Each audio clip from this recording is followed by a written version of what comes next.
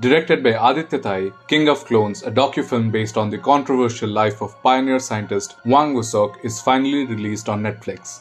As the docu-feature releases on the streaming platform, we thought this would be the perfect time to briefly give you an overview of the film, explain the ending, and discuss some hidden details. But before that, a spoiler warning is in order for those who haven't watched the film yet, as we'll be discussing important plot points and character details from the movie. And if you're done watching it already, kindly follow us through the video. And yeah, while you're at it, please like the video and subscribe to our channel. It helps us a lot. Thank you, and let's move on to the basic plot of the film. Wang Wusok was born in 1953 in South Korean province of Gyeongchang and received all his education there before working as a biotechnology professor there. Wusok made the prestigious Seoul National University his place of employment, where he continued to teach and carry out research at the time. He also developed a strong interest in the field of theriogenology, which is the study of veterinary reproductive medicine. In the end, Wang Wusok entirely engaged himself in the study of cloning and stem cell research, and it was through these that he attained public notoriety. When Wang Wusok successfully cloned a dairy cow in 1995, it served as his first significant exposure to the media and the general public. Because of the eminent potential that a scientific advancement like this could have for the nation, news of it quickly spread throughout South Korean media. Cloning could simplify things given that the dairy business contributes significantly to the economy and that good dairy cows and calves fetch high prices. Even the president of South Korea at the time, Kim Dae-jung, sent an invitation to Wang Wusok and met him, which was incredibly unusual considering that the president of the nation never interacts with common citizens or even eminent scientists. Wusok made his desire to clone a Korean tiger very clear in front of the world after becoming recognized as an authority on the subject and beginning to receive financing. Wusok chose to work on the Korean tiger since it was a symbol of national power at the time and was a highly uncommon and endangered animal which has since regrettably gone extinct. Around the year 2000, Wusok began conducting experiments on pigs, cows, and domestic cats with the intention of cloning a Korean tiger as a representation of the unity between the divided nation of North and South Korea. The project had to be abandoned because the experiment ultimately did not turn out as planned. Despite his failure in this area, Wusok nevertheless managed to acquire notoriety for himself and his nation by accomplishing something novel on a bigger scale. Dogs had not yet been successfully cloned despite the fact that cloning procedures had been conducted successfully with sheep and cows in several different nations at the time. In 2005, Wusok and his team at the Seoul National University produced the first cloned dog, an Afghan hound puppy they called Snoopy.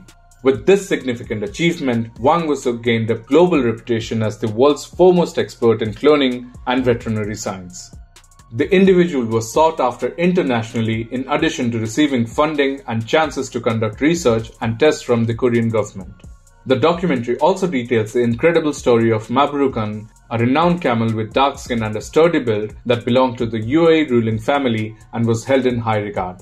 Mabrukan reportedly cost $5 million when he was purchased, and some of the Middle Eastern neighbors allegedly offered $20 million to buy him off, according to one of the vets caring for the animal at the time.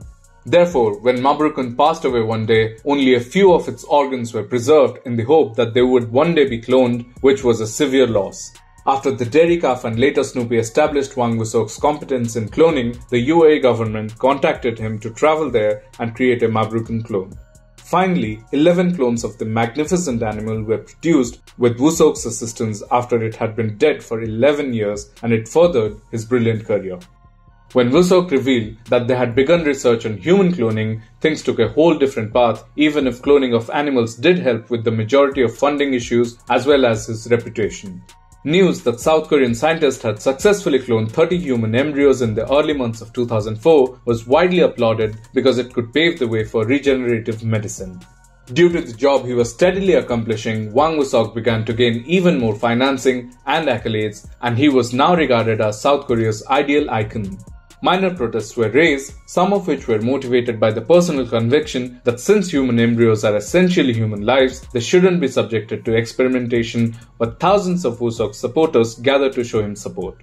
According to one of the commentators in the documentary, Wang Wusok's popularity in South Korea at the time would be comparable to the current popularity of BTS and Son Heung-min combined and then multiplied several times over.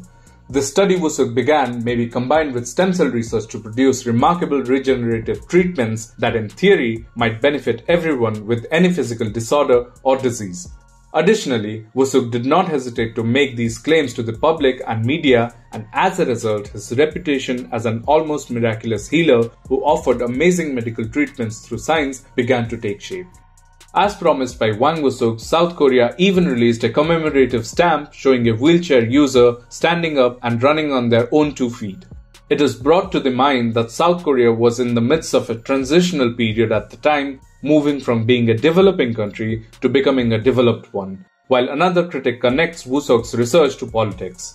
Therefore, Wusuk was given even greater backing by the government, since such a groundbreaking research would put the nation at the top of the list of accolades and would be a big demonstration of technological advancement to the rest of the globe. But no one ever dared to think that Wusuk's true fall from grace was only a matter of time away. Wang Wusuk's rise to prominence had also been met with some criticism. Nonetheless, he paid little attention to it. The majority of early criticism focused on ethics of practice of cloning, as many people saw it to be an unnatural activity that went against nature's norms, while others saw it as abomination against God. Because such complaints are subjective, Wusuk might easily dismiss them by pointing out the significance and occasionally brutal nature of science, which does include harming or exploiting other life forms for knowledge's sake. But as his study into human cloning got underway, the opposition began to wane, and the first objection expressed concerned the source of human eggs he was using for his experiments. In a public statement, Wusuk said his team had managed to recruit a group of 16 women who voluntarily agreed to undergo the taxing procedure of ovarian hyperstimulation in order to aid in the study. These women were effectively being utilized as harvesters to obtain human eggs for research through this procedure. Later, it was discovered that Wusuk's assertions were untrue because some of the ladies, though had freely accepted the process, were also students and researchers of the medical center. Since they were all employees at the location and may have worried about losing their jobs or may have wanted to impress their senior researchers for professional and academic advancement, their voluntary labor may have very well been pressured and persuaded into agreements. The news of this, which appeared in a competing journal, received little attention but was praised as an attempt to denigrate Wang Wusuk's great work. Later, however, much more gruesome information regarding Wusuk's malpractices were discovered with the aid of a former research assistant on a Korean investigative journalism TV program called PG Note. It was found that the guy and his team had engaged in unethical practice of purchasing human egg cells since they could not always rely on the apparent volunteers donors for the egg cells. A local infertility clinic had been frequently supplying egg cells to Wusuk's lab, and this trade has since expanded to the internet. One of the ladies who had previously contributed her eggs to the cause acknowledged that she had afterwards sold her egg cells, which were once more used for research. Even while this misconduct was already damaging enough, further study into Wusuk's studies showed that the individual had also been lying about other matters. In order to demonstrate the efficacy and success of his stem cell research, he frequently manipulated the figures in his published articles. In order to forward the goals of his investigation, fake photos and other proof were also produced. The man's claim that he had successfully produced 11 cell lines by cloning was proven to be utterly untrue, and it was discovered that he had only produced 2 cell lines. This was the death blow. While prior criticisms and skepticism had been tempered by many Koreans who had believed in the researcher's noble intentions, this evidence of extensive lying caused the man, who was once regarded as the top scientist in the nation, to completely lose his reputation. Despite these egregious scientific research malpractices, Wang Wusuk still works in the cloning industry because such acts of scientific duping are not really punishable by the law. But the scientist admits his errors and offers a sincere apology to the people of his nation in the documentary. However, Wusuk also asserts that he would probably carry out the same action if he had a second chance, because scientific curiosity and inquiry are always outside the purview of ethics and morals.